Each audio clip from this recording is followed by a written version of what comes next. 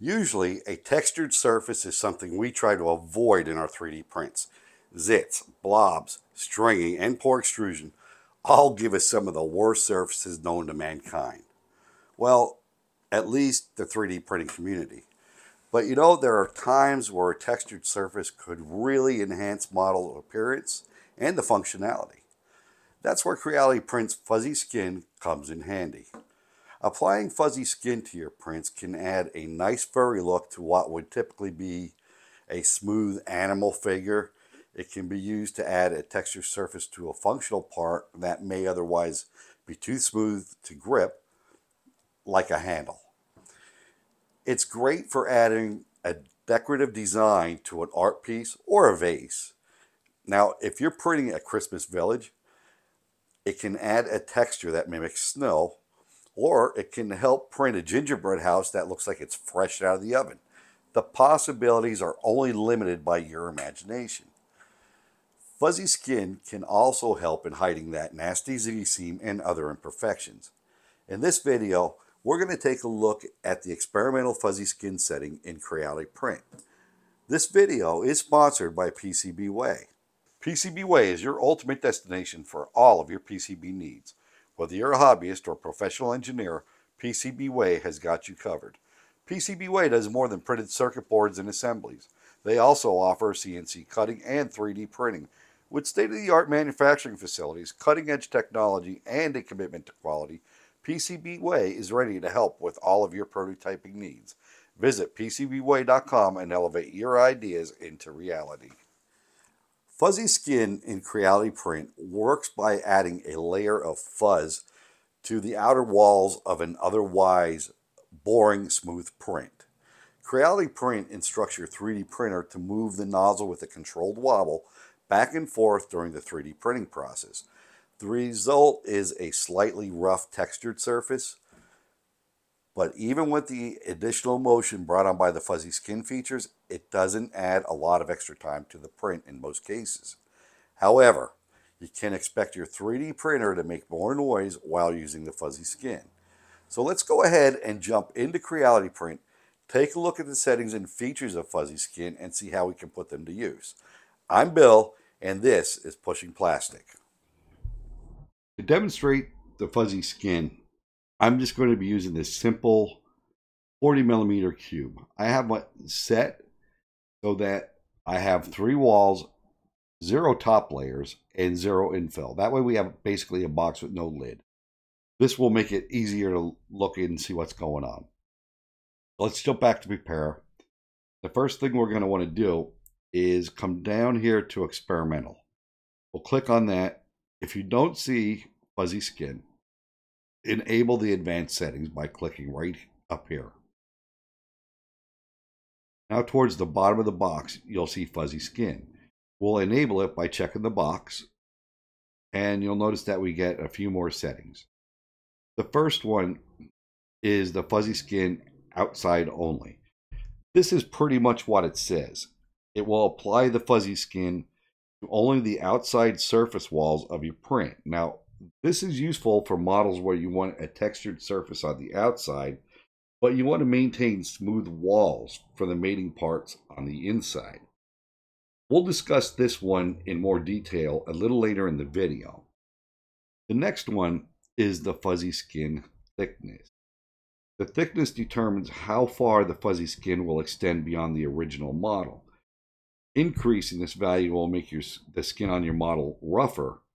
Going too high with this will make your model look like a pine tree. Reducing the number will make your fuzzy skin smoother or closer to what the original looked like. So let's go ahead and save this as it is, and we're going to slice. And you can get an idea on how far beyond the model the fuzzy skin is actually working. So let's go back, and we're going to change this thickness, the fuzzy skin thickness, to something ridiculously large, like 5 millimeters. I'm going to go ahead and save. I'm going to slice this. And wow, what a difference. See how that's really nothing I want to print, that's for certain. But you can see what it's doing there. So I'm going to go back in, and we'll reset that 0.3 as it was. And we're going to move on to the next setting, which is the fuzzy skin density. Now, the fuzzy skin density controls the intensity or the frequency of the bumps on the outer layers. In other words, how close the fuzzy bumps are to each other. A higher density means more bumps and a rougher surface. A lower number, on the other hand, spreads the bumps out and has less of a fuzzy effect. Now, adjusting the fuzzy skin density will also affect the next setting, the fuzzy skin point distance. So let's go ahead, and I'm going to change the fuzzy skin density, let's see, 5. Something that high should really pack the bumps close together, because it means by density, they mean how tight it is. Let's go ahead and save this, and we're going to slice it, and now we're going to tilt so we can see exactly what's going on here. Now look, you can see how tight that is. It's a lot of bumps. Let's go back and look at what it originally was at 0.8. I'm sorry, 1.25. Go ahead and we'll slice again. And there you can see it's a lot looser. So the higher the number, the more densely packed those are going to be. Now let's go back and look at our very last setting for fuzzy skin. And that one is the fuzzy skin point distance. This controls the distance between the points where the bumps are applied, and it affects the texture scale. You can use this value to set how close the variation in the bumps are, like how they're distributed on the print surface. A small value packs the bumps closer together, and it gives a finer texture, while a larger value spreads the bumps further apart and makes for a larger texture pack. So let's come in here and change this to 10, something really big. And let's see if we can save and slice this. Yeah, you see, that's how better for, you see how it's just going all over the place. Not even able to register it. Try something a little bit more manageable. I'm going to go ahead and change this to, let's go 3. I'm just making these numbers up as I go. Right. Slice this and take a look. That's a little bit better. You can see like how far apart the points are spread. Got a point here, points over here, another one over here, and in between, of course, as you move down different layers. But now let's go back and set it to its original setting of 0.8.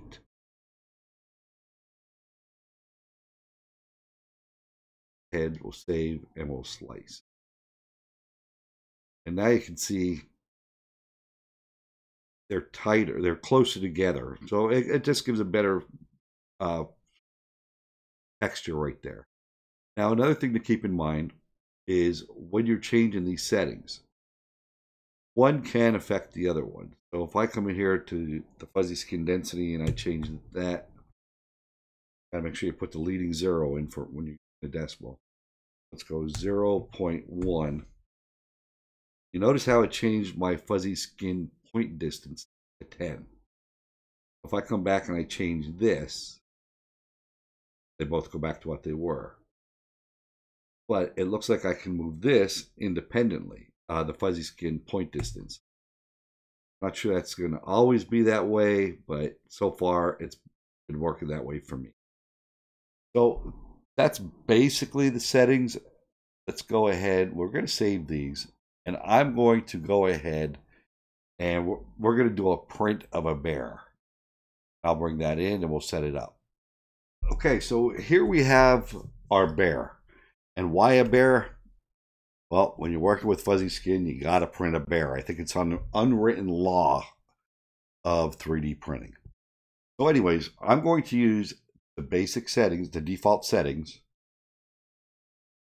And I'm going to go ahead, we're going to slice, and we're going to print this. I'm also going to print one without the fuzzy skin so we can compare the two printed models. Let's go ahead and do that and see how it works out for us. There's our slice. Let's print this and see how it does. Looking at these prints, you can see that adding a fuzzy skin to the bear makes the print that much more appealing and interesting than the smooth bear. Now, it also works on dogs, birds, and it provides a surface to grip on for tool handles. Again, it's only limited by your imagination. Well, mostly your imagination.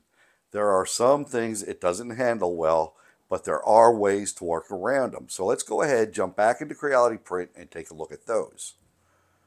Okay, earlier I said we'd come back and visit the outside only feature for fuzzy skin. So right now I'm going to go ahead, I'm going to slice my model, and as you can see, I only have a fuzzy skin on the outside of this cylinder. The inside is not. Let's go back and change this. We're going to turn off fuzzy skin outside only. Save this, we'll re-slice and take another look.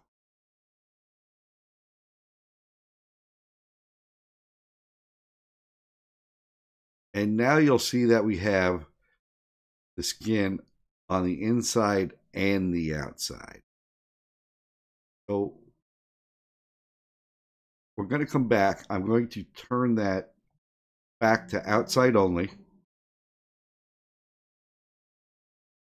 And we're going to run another print. Now you notice that this cylinder has a hole right through it.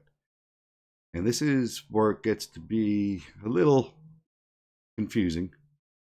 So let's go ahead and slice. We're set to outside only for our fuzzy skin. But when we come through and we see our sliced model, you notice where that hole is. We have fuzzy skin on the inside because the slicer does not know what the outside wall is. It's coming right through the hole. There is a way to get around that. So if you're designing your own parts, one of the things you can consider doing if you don't want the fuzzy skin on the inside, like we just saw, you could go ahead and put a sacrificial wall over your hole. I have this drawn at 0.2 millimeters, which is, 0.4 millimeters, one wall right there. I have that right in the design. So when I go ahead, make sure that we're on outside only. Save this. We're going to slice. And we'll take a look, and what that's going to do, it's going to block the fuzzy skin from getting on the inside. Right like that. Now it doesn't have to be a cylinder. It can be a square, a triangle, any shape. If you're trying to block the fuzzy skin from going onto the inside through a hole, you're going to have to put a sacrificial wall in there. Some other slicers do have modifiers where you can block that out. Creality Print does not have those modifiers. I have a basic cube, 20 millimeters cube on my print bed. Now I'm going to go ahead and I'm going to slice this, and it has the same fuzzy settings that we've used on every print so far. Now you can see where it's not taking anything or adding any fuzz to the top. It is adding it to all of the sides. I don't like the way it looks there, but that's the way it is. But you can see it just doesn't add it to the top. I think we can do this. I'm going to show you something, and we're going to print it. If you want to get fuzz on all of your surfaces, go back to prepare. I'm going to click the model, and I'm going to rotate. Look at it from the front, hopefully. There we go. What I'm going to do is I'm going to rotate this 45 degrees. And I'm going to set it right on its edge. You think that'll print? I think I can do it. I'm going to come in, and what I'm going to do is in my build plate adhesion, I am going to turn on a brim. Usually don't use a brim, but we're going to go ahead and do it. Slice this up.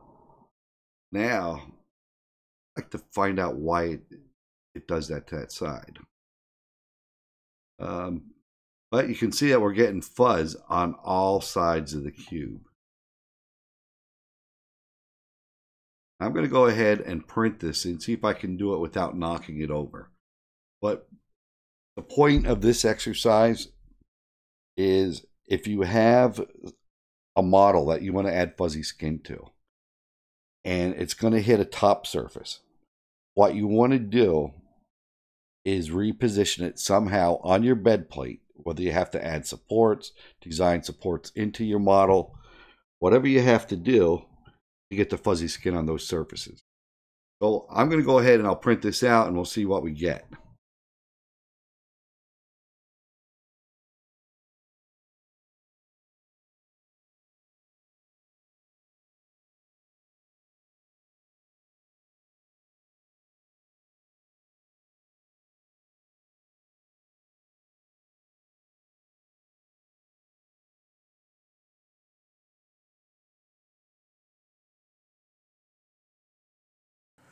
There you have it.